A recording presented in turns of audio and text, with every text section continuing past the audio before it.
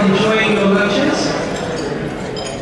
It is my distinct honor to introduce our featured speaker for this lunch. I was wondering actually why I was asked to introduce our speaker, because until yesterday I actually never met him. Unlike many people in this room, I suspect I have also never served with him. I have never worked with him on one of his often extraordinary civil rights activism projects. I've never worked with him in the media, although I should say a big thank you to him for being the first person ever to interview me on TV since I became a Liberty guy. So thank you for that. But then I thought, it probably doesn't matter that I don't know him that well, because of course, Adam Kokesh is a man who honestly needs no introduction, right? There are many libertarians who have a lot to say. There's a lot of talk, but they don't walk the talk. I think a lot of us have seen that, right? I am particularly intrigued by those who all get very upset about their Second Amendment rights being taken away. And they explain very fervently that we need the Second Amendment to stand up against the tyrannical government. And then in the next breath, they tell us about the tyrannical government. And I always ask them why they're still here and not in Washington, D.C. on Wall Street. Well, Adam Kokesh walks the talk. And I've got to say, I respect him for that more than anything. He just did, by the way, 4 months of time in defense of your Second Amendment right, and therefore, of course, in defense of your right. And just in case he didn't get the message, they put him in solitary for 2 months, because he's high profile. Well, thank you for being so damn high profile in defense of liberty, Adam, we appreciate it. A little more frivolously, he was also responsible for the dance at the memorial of the dancing President Jefferson. Did you know that Jefferson was the dancing president? I just learned that he was. So not only is he defending your Second Amendment, he's defending your First. He is a man, obviously, of great courage, commitment, and consistency. So for that, Adam, again, thank you. Please welcome with me, Mr. Adam Kokesh.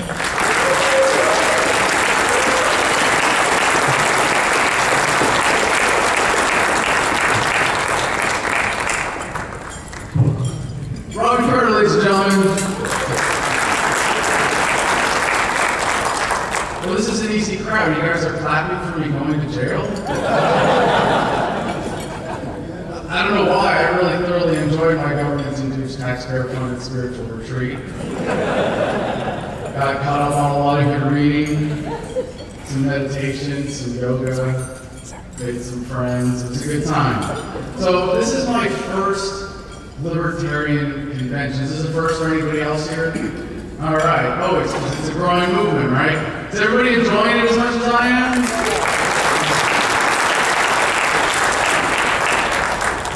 How many of you are coming from the business meeting next door?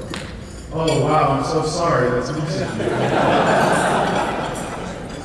So you guys got all the comments in the right place? We can get on with,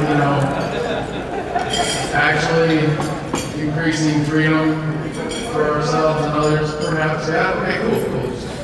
Got that out of the way.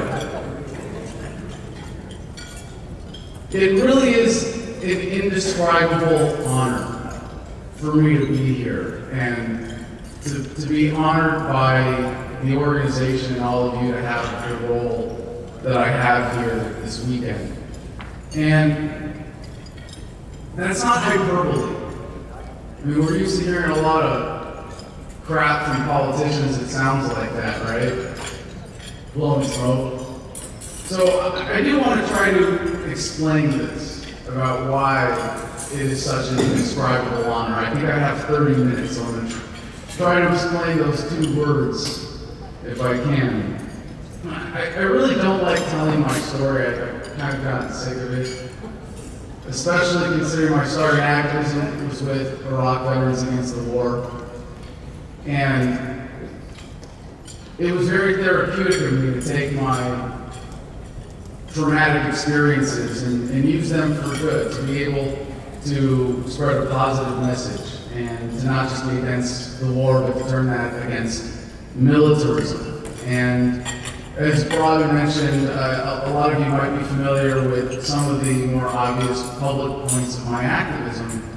But now, after 8 years plus of full-time activism, I actually started in high school, and no joke, the reason I became a libertarian was simply as a punk kid. Wait a second, Republican or Democrat? You mean I have to be totally freaking lame? I don't have a choice? There's got to be an option, right? This is America. All right, I'll be a libertarian. It took me 10 years to understand what that really meant.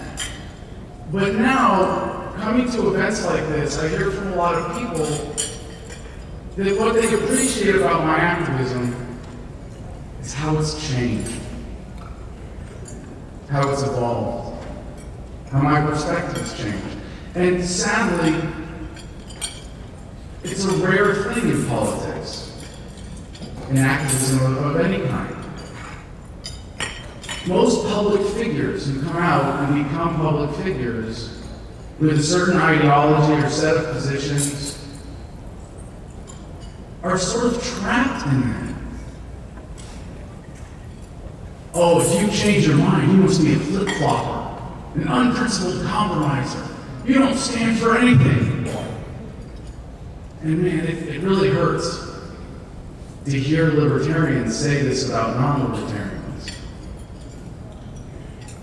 Because if we want to change the world, we need people to change how they think, right?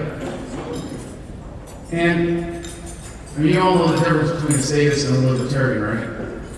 About 6 months. It's faster now with the internet, right? Now it's like a weekend of watching YouTube videos and reading Wikipedia articles. It's accelerated. People are waking up faster and faster, and we get to be in a position to encourage this. You know, when I first started with Rock Runners Against the War, I was that, you know, while I'm not a Democrat, not a Republican, libertarian. Not very thoughtful, not philosophical, not principled or ethical or anything like that. And I ended up coming out in that regard first as a constitutionalist. And it's funny how that seems to be a big hang-up for a lot of people on their journey down the rabbit hole, like a ledge sticking out from the side. You think you've gotten to the bottom, but you haven't. By the way, the only point to which you're wrong is when you think you've gotten to the bottom of the rabbit hole, because one of the things you find out eventually is that there is no bottom, and that's a good thing. You get to keep learning, you get to keep growing, you get to keep changing, you get to keep evolving, and becoming more effective. And what I see in this movement, and this is something that I'm so fortunate. My fiance Macy is here today. Hold on. She's the reason our last tour was possible, because she did almost all of the driving. I mean, I can applaud.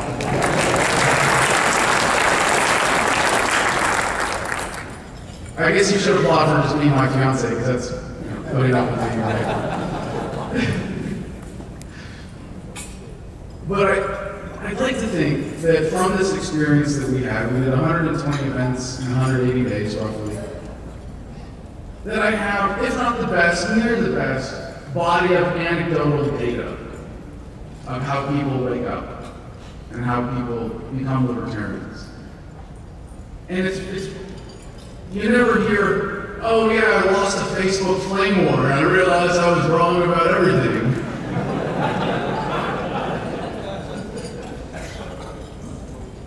And I could give a whole other speech on how people are waking up in the process of it. I love it. The psychology of it, intertwined with history, that there's a phase shift in human understanding happening right now, and we get to be a part of this. But from that body of anecdotal data, there's some things that I'm able to extrapolate. And some things that I can see in this that I like to share, especially with this audience, the hardcore activists, the people that make sure the commas are in the right place. Just kidding, you guys. This is, I really like, part of why this is such an honor is because you're the ones that get things done. And there are a lot of people outside of the party who consider themselves part of the movement who will talk trash about this. And you know, from my audience, from the harder core parts of the movement, you see a complete dismissal of politics. But this is where change happens. This is how you actually go and communicate with people outside of this movement. This is how we encourage this convergence to happen. And I don't mean to dismiss, there's so much else outside of politics. This is beyond the conversation about libertarianism. This is about spiritual evolution and living more free and technology empowering us. But what you guys get done here, in many ways, is the tip of the spear. And not here, not at the convention. I mean, when you're out running for office, when you're out doing activism, when you're out talking to people. But the convergence, what I'm really able to extrapolate from this data set, you know what, when I look around the room, when I meet people at events like this, I can tell who sees this. And I think it's more people every time we come together, who see what I'm about to try to share with you as part of my vision, which is that there's an inevitability to what we're doing. You see this in the way that people wake up. Well, first I was pissed off because of this, and then I was angry because of that, and then I got a parking ticket, and that was the last straw. And then I started reading Rothbard. Okay, so maybe you just got turned on my YouTube channel or something like that. But the convergence, there's a process that people go through, and if you're here, you've probably already got a sense of this. So I'm probably not telling you anything that you don't already know, but I want to tease it out and really capture. Is this enough to lead up to what I'm trying to say here? That we are all going through the same process. We are all coming to the same conclusion because we are all human. We all have an individual will. We all want to be free. We all want to be able to love our fellow human beings and interact with each other peacefully. We all want to thrive. We all see the injustice in the world, and somewhere we all want to do something about it. And the convergence driven by technology and information and awareness and what makes events like this possible, coming together. What we see now is this incredible sense of destiny. And it's because everyone, every last human being on the planet already gets this and is capable of eventually putting it together and figuring out what we have figured out that has brought us here today. So, the title of this talk, which was kind of a throwaway working title, is Our Historic Opportunity. And I think here the assumption of that is I'm going to be talking about strategy for 2016, right? Come on, I hope you can do better than that.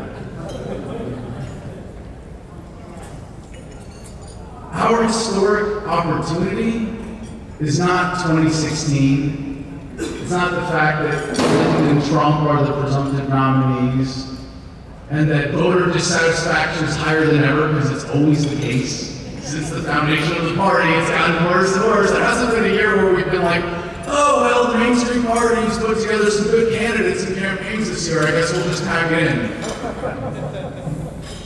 But no, that's not the opportunity. Now, I don't know when this opportunity started or when this moment started. Some would take it back to the foundation of the party, to the 70s. Some would take it back to the writings of Rothbard or Mises or Spooner or whoever your favorites are going back. Some would take it to Socrates, and it starts with a question. And I didn't mean to do this with my YouTube videos, going out and doing man on the street stuff, but someone told me in a comment, you know, oh my gosh, you're like the modern day Socrates. And I was like, oh, whoops.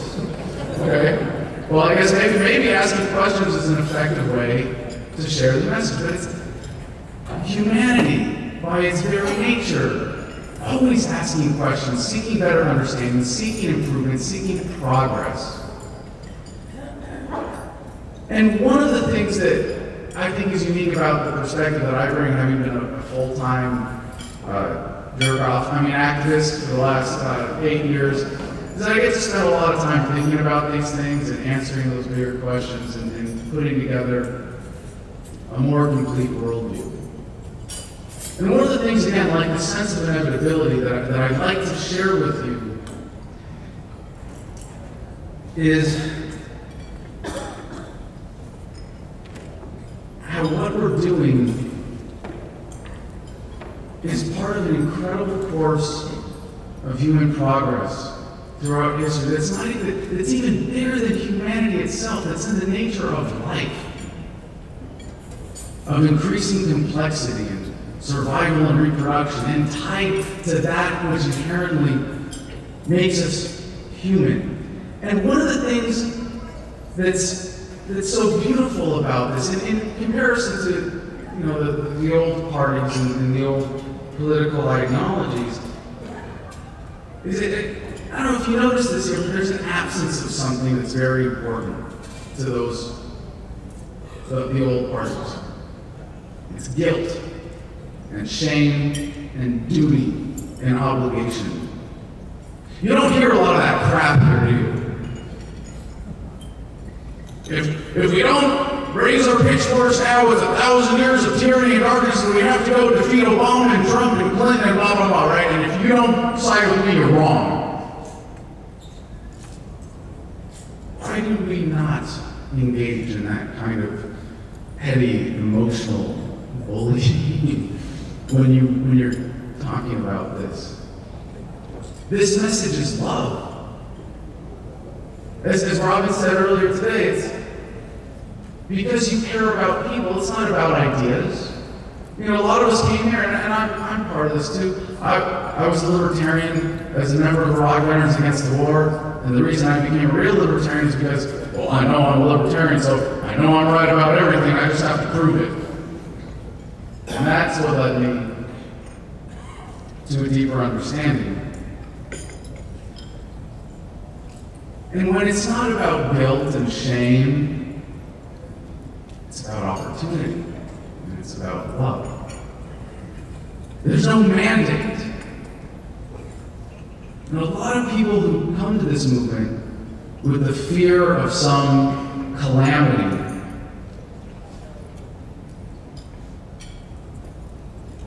often find themselves burning out. I know most of you have been around long enough to see there are activists who get involved in this movement, and they're motivated by anger. They're motivated by a desire to be right about everything, to win every argument, never win a single convert, just keep pushing people away. But you who stick around know that there's something more to this. You have to find a positive motivation if you really want to stick with this. What we have is not a mandate or a duty or an obligation. When you see this progression towards a free society as the inevitable course of human history, and that you want to participate in this, that you want to forward this, that you want to be on the front lines,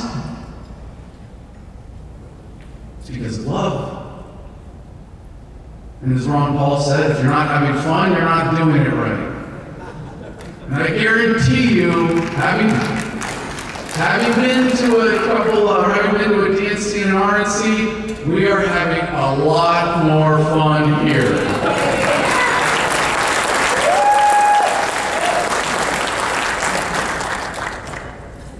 So our historic opportunity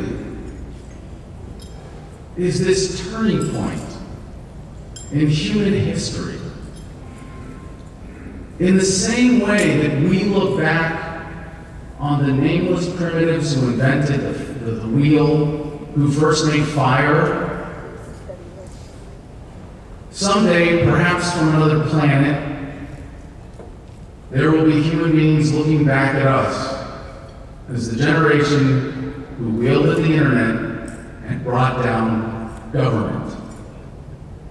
That is an incredible moment to appreciate. To see, this might be the single most important shift in human history, from statism to freedom. That day that we decided once and for all, don't hurt people, don't take their stuff, was a really good idea, and we should try to apply that a little more consistently.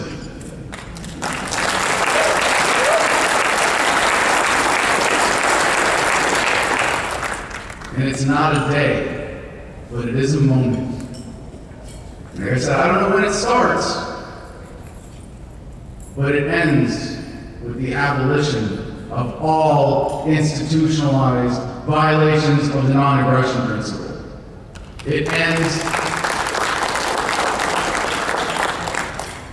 with the universal assertion of ethics and morality. It ends with a new era, a beginning of a new age of prosperity and peace and harmony for humanity. So, our historic opportunity is not this convention, it's not this election, it's not running for office. It's the decisions that you make on a daily basis and the way that you live by these values. It's the way that you interact with people and share this beautiful, empowering message out of love and compassion. It's not about the conversations you're going to have here. It's about the conversations that you're going to have with your families and your friends and your communities when you go home. That is our historic opportunity. So it's worth, in light of this, I hope to take note of who we are right now as a movement. And I know all of us INTJ white males who are standing for Ron Paul in our parents' basements are starting to learn how to talk to normal people now. So the demographics of the movement are shifting a little bit. But it is important to appreciate who we are.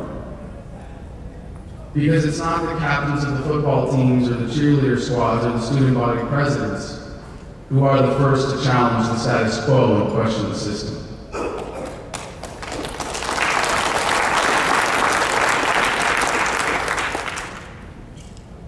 We are the outcasts, the misfits, the downtrodden, the victims of the system, the square pegs and the round holes, the dreamers. And this is our time.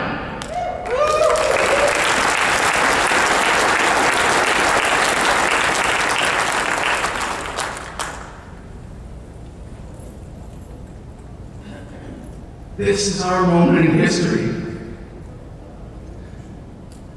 Of all the silly stories that humans have told over the millennia, of all the cheesy Hollywood movies, of all the silly plots, where the people like us are the ones who save the day, right? This is it for reals!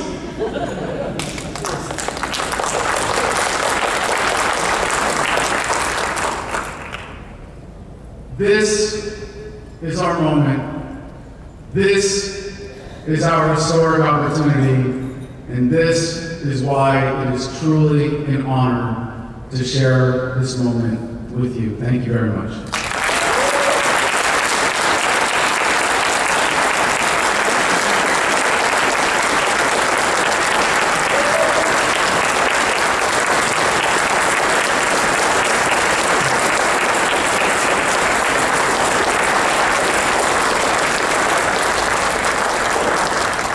Don't go anywhere just yet. Someone who's having less fun than me here, because he's actually getting stuff done. Daniel Hayes has a few words to say, but if you didn't already get your registration bag, please pick one up. We donated a copy of my book for every single registration bag, so I hope you appreciate it. And a couple of things in there that are very important that I think I especially want to be able to share with this group here at the convention is this idea of personal empowerment and moving forward and seeing how technology puts this in historical perspective.